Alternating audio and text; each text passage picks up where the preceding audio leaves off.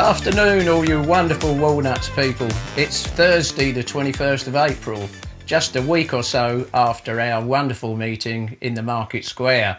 It was great to see so many of you there.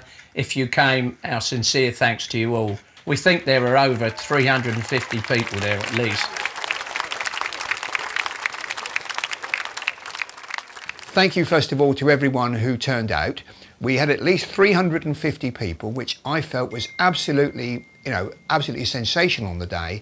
And one of the things we value on this campaign is everyone's support. It does mean a lot to us because it has been a difficult campaign and we are in it for the long haul. It's not going to be over in, say, 3 to 6 months' time. Ladies and gentlemen and my fellow Orpingtonians, firstly I want to say thank you so much for turning out in such numbers today. It's been an absolute pleasure to see so many people and a pleasure to be working with the Nuts To The Walnuts campaign team.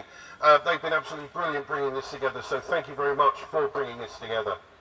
It is really just the scale of what is proposed that has led to so many objections. And that's really what I have to say for now. It's not been designed for disabled access. When they get round to detailed planning, maybe they'll consider it. Maybe they'll then say, oh, we've had to spend a fortune on disabled access, so we can't do X, Y, and Z. I don't know. This is the big problem. There's just so much unknown about this. They haven't been transparent. Can we now ask you to do the following 3 things, please?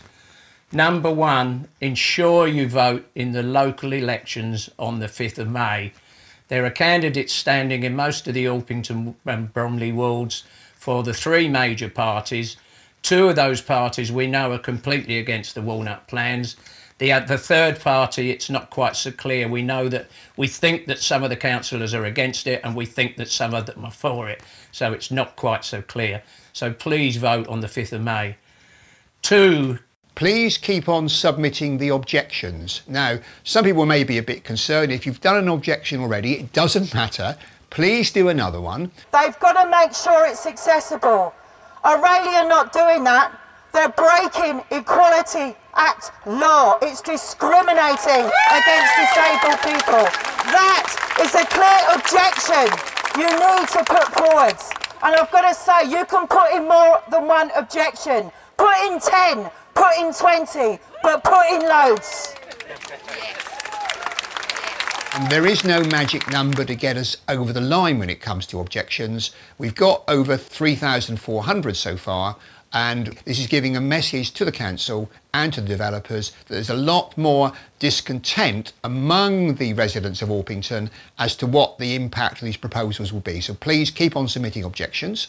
There are links within our Facebook group.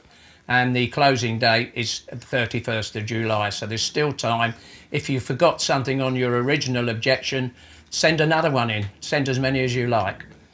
And the third thing is, can you please respond to the supplementary planning document which is up on the Bromley site now? There are some explanations on how to answer the response on our Facebook site, so have a look at our Facebook site if you want some tips on how to answer. And the other thing I wanted to say really was I felt for a while we needed our own communication channel or a YouTube channel, because when we had the event in the public square, which you're pleased to say has actually got a front page mention on a new shopper this week. So I was over the moon with that actually, because I did put a lot of work in to inviting people from the media. Unfortunately on the day we had some no-shows. We had to do it on a Tuesday because of a media request that didn't quite work out. The next one we do, whenever we do it, we will do it on a Saturday afternoon. And as Steve has said, what we're looking to do is to get another event planned for a Saturday this time, when hopefully more people will be able to attend. Thanks to all of you for your continued support. It does, I say, mean an awful lot to us and does keep us going. Thanks, guys. So I think that's enough from me for now. So just again to say thank you very much for your support. Together we can make a difference.